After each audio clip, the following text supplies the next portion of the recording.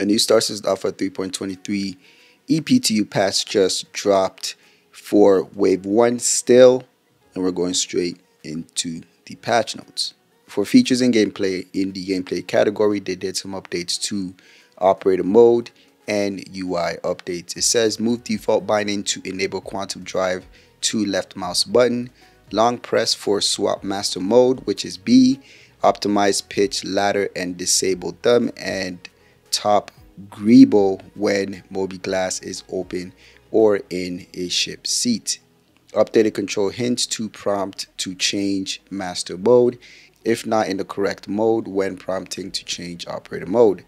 Ensure QS and PIT hints were applied for ships and fixed tractor beams. Fire mode prompts only showing. Also, they did mobiGlas text readability and UI polish pass.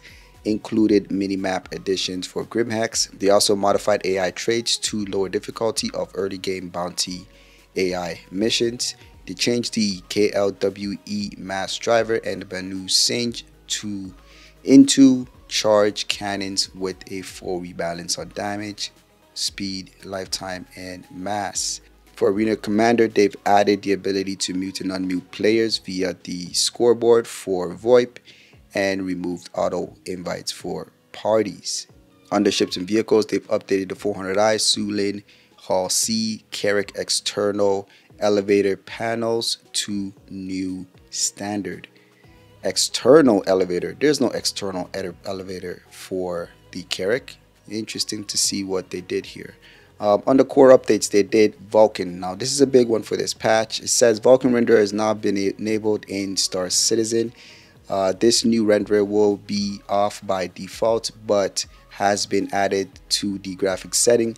In this first release, they focus on hardware driver issues, stability, and any major performance issues. At this point, we do not expect Vulkan to outperform the D3, D11 on the CPU usage due to the fact that we haven't enabled multi-threading of the rendering submission yet, but do expect CPU performance to be within a 30% margin. That's pretty good. Once we have multi-threading enabled, we expect a significant net gain. On GPU side, we should be closer to parity. It says performance improvements and stability improvements will be ongoing throughout 3.23 with the aim to make Vulkan the default and more performance implementation in a following release. In the meantime, we appreciate any and all feedback towards this. Additionally, you may see a few new folders now in Star Citizen's app data. These related to our new graphics settings file, just including the graphics render settings for now.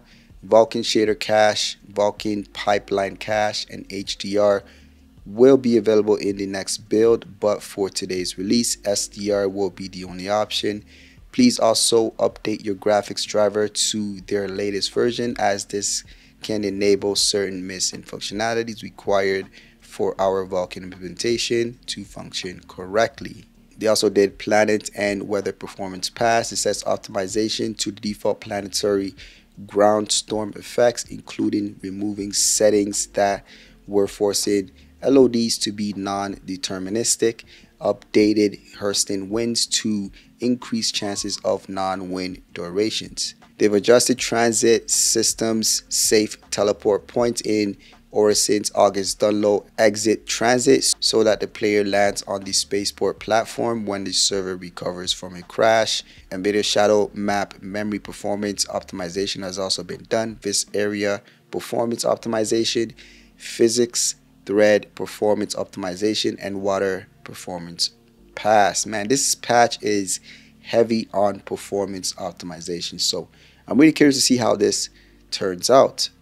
Under bug fixes, they fixed an issue where mobiGlas UI is misaligned. They've fixed an issue where maps screen cannot be closed by X. I did notice this myself. Social AI present in some areas within landing zones remain idle in their spawn closets. That's a good fix. Dynamic Corsair game settings placeholder text. They fixed that. Armistice zone broken after server crash recovery. They fixed an issue where the ball turret is grayed art with no texture. So now this is going to be for the Hornet series. Player is in return to menu after completing a match. This is for Arena Commander. They fixed an issue where new player experience is using an incorrect loadout. They also fixed an issue where there is a vis area issue in the restroom and a portal issue from the airlock area in the raft. They also fixed an issue where vis area issue at pilot and co-pilot doors for the Banu Defender.